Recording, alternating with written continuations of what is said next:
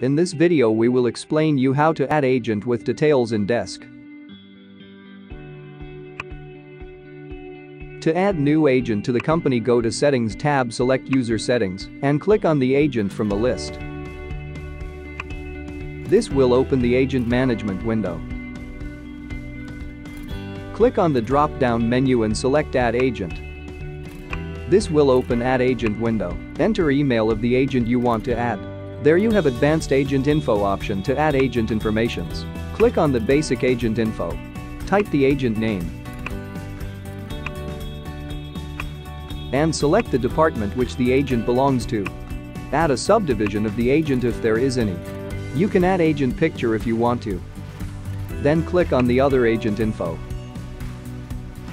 Select the agent's country.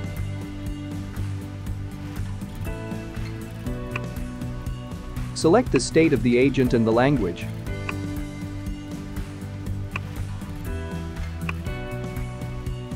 You can add agent's mobile here, and time zone is automatically set. Once you complete the details, click Save button to save the details and create the new agent. You will see new agent is added to the agent list.